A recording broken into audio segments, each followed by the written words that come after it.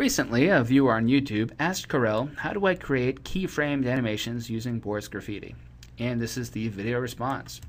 So let's go into it. If you're in this template mode of Graffiti, you're going to have to switch out. You have to go into advanced mode to create keyframed animations.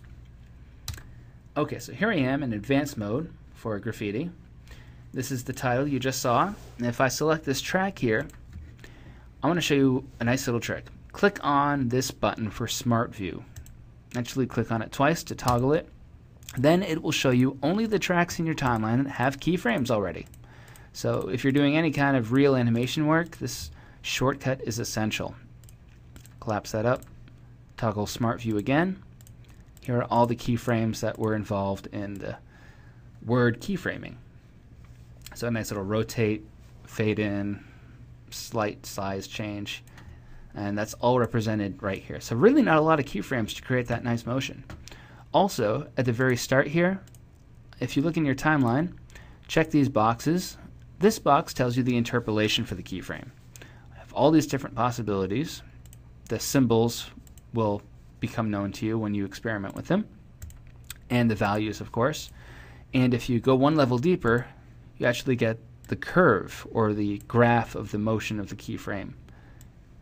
With a line. These same values are represented in your controls window too, and you can change them from here also.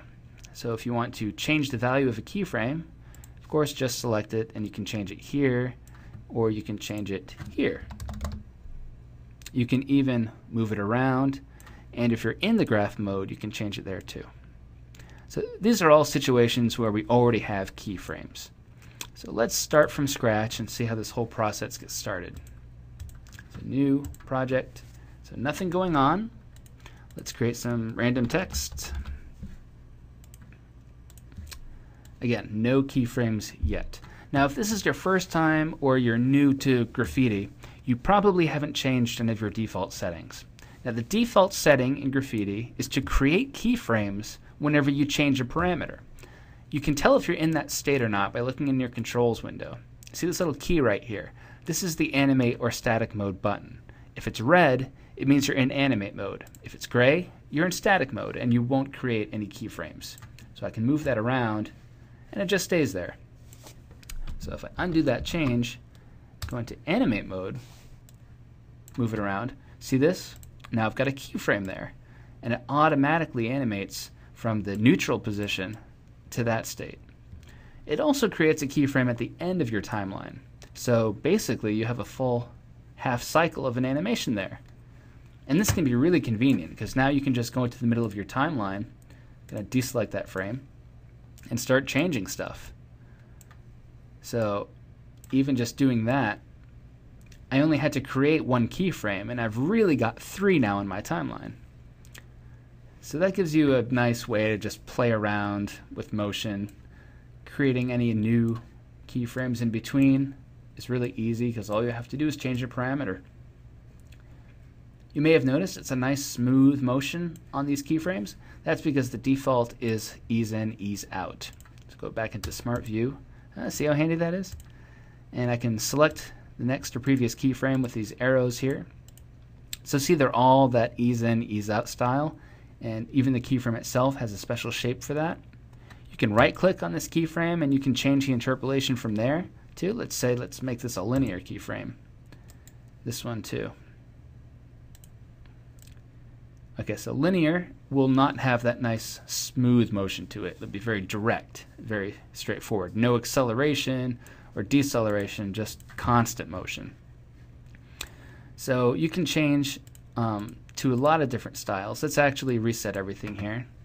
You can reset from this box. That will erase all of your keyframes. You can also say none, give you a similar effect. If you say constant, that won't erase the keyframes, that'll just hold the value that you had. Okay, so in a sense it does erase your keyframes, but it keeps, whatever value you had selected at the time. Anyway, I want to reset everything. Also, very handy, reset button right here. Gets rid of all of the changes. Okay, so here's my starting point. Let's move the text to this corner here. and put it up into this corner here. Okay, so like I said, the default motion is ease in, ease out. Let's give something else going on here. Let's make it rotate once. Okay, fun stuff. Now let's change some of these and see how it looks. So I'm going to right click, change this to linear.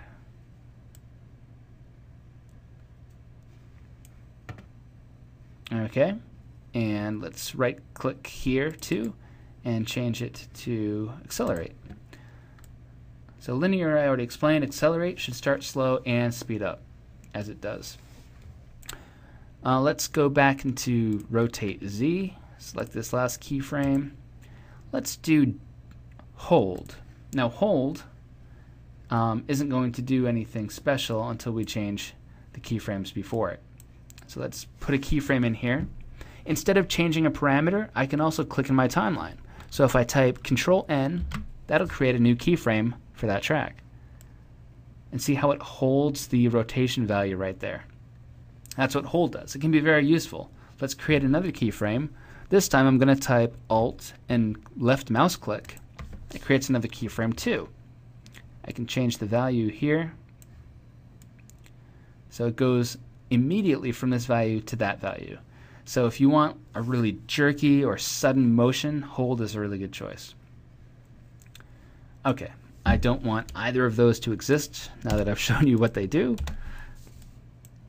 Let's go back into the Y motion, and let's use one of these more interesting looking ones. Jitter, for example. Sometimes it helps to look at the graph to see what's going on. And let's put another keyframe in here to help see it.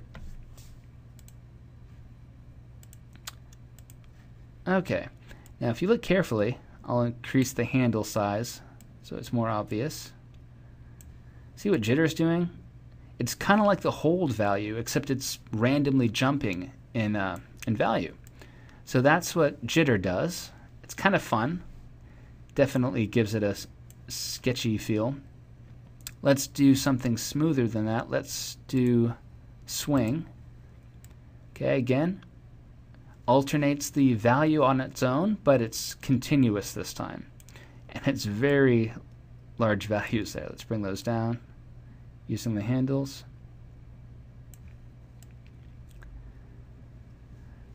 So think of all the keyframes we'd have to use to do this manually. So this is a very nice shortcut.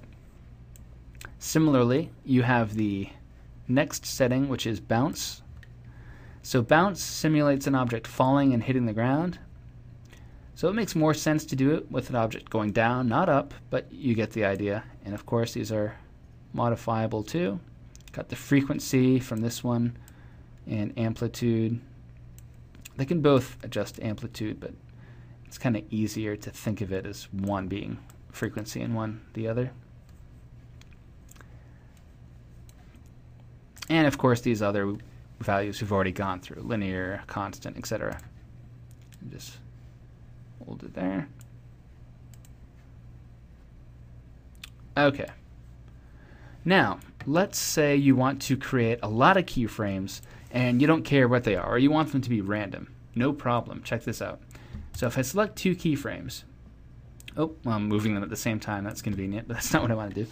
So just select two keyframes and then go into the track. We have a Generate Keyframes button, or function, I should say.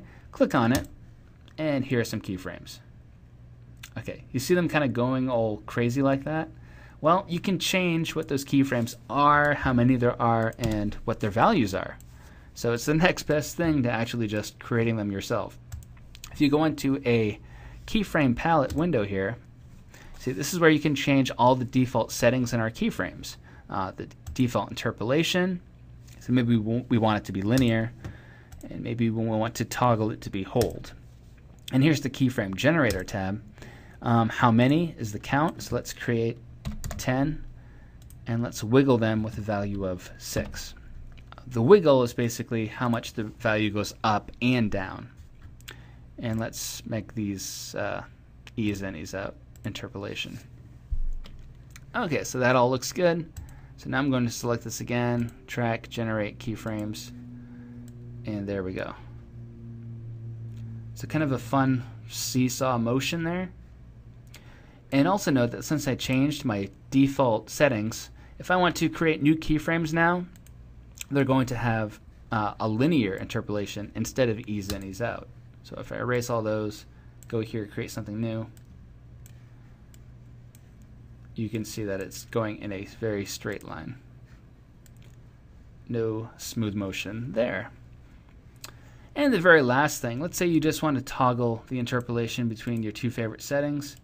You can do that by alt-clicking on this box here. And that's what this is all about, the toggle interpolation. All right, so there you have a crash course on keyframing in Boris Graffiti.